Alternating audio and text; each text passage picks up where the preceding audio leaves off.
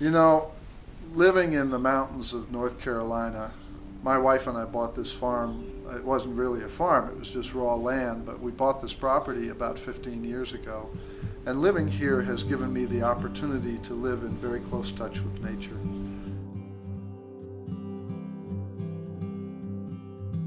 One of the things that I've so enjoyed about learning about bees and about their habits is the natural wonder of it all. The bees are incredibly gentle creatures. I spent the first part of my adulthood as a designer craftsman, building furniture and cabinets and working in the shop a lot.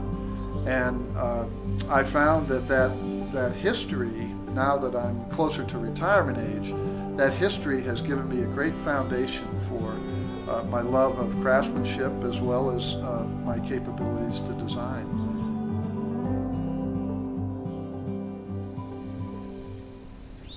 I've spent 3 years now working on this design project, gone through 4 prototypes, several different roofs, several different chambers, several different approaches to the frames. I'm very pleased now, and we're ready to go to the next level. We believe this hive will appeal to beekeepers, both beginners and advanced beekeepers worldwide. And we would like your help in launching this product and perfecting it in the manufacturing process.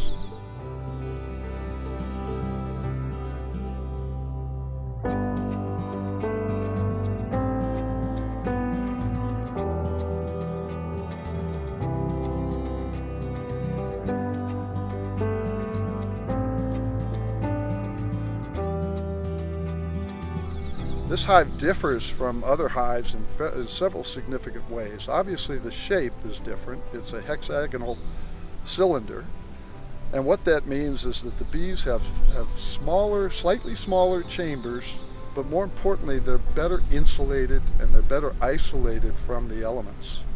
So the bees have an easier time maintaining their temperature in the hive, be it cooling or heating. Another difference in this hive system is that it has a central entrance.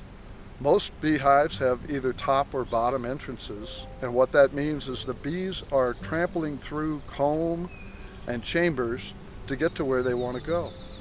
In our hive, the central entrance creates a hallway with a dance floor and an IPM tray that pulls out so we can monitor mites or pests in the hive very easily without opening up the hive.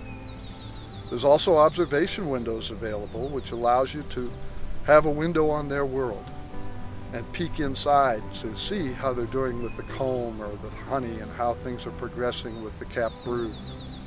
All of this means that we don't have to be quite so invasive on a frequent basis, and history tells us the bees really can pretty well handle themselves, but for the part where we have to intervene to help protect them from pests. These hives also differ in the sense that they fold open for easy access. This means that the beekeeper is lifting about half of the weight because of the hinging capability. It also means, because of the one singular frame design, that all hives have exchangeable frames from one box to another. This simplifies the process for the beekeeper and keeps the bees happy because they're used to the same size frame all the time. What's the plan? I'm glad you asked. The plan is to perfect the design so that it can be manufactured with precision in a CNC environment, a computer numerated controlled environment, where we can get absolute we can replicate all the joinery and all of the nuances of the hive construction with perfection.